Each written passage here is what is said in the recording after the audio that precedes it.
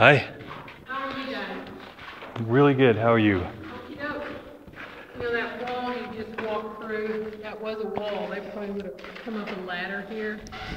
And this back here, they never built anything back here, but they put an adobe flooring in. So it was some kind of ceremonial, some kind of special area. And over here is a kiva-like structure. So it was probably some kind of a ceremonial. And it looks like they had adobe on the walls, and they definitely had adobe on the floor. And look back here. See how much trouble they went to dig all that out? Oh, wow. And it was all, like they would scrape it with bones or rocks or, it was very crude equipment. So they went to a lot of trouble. They were committed to this Yes. idea. Yeah, they were.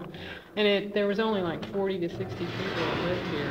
Wow. But, and that's women and children too, so everybody had a job, I'm quite sure. So. Is this black on the... It's probably, people have been using these caves for thousands of years. Hunter-gatherers would come in for a couple weeks or a month or something and move on.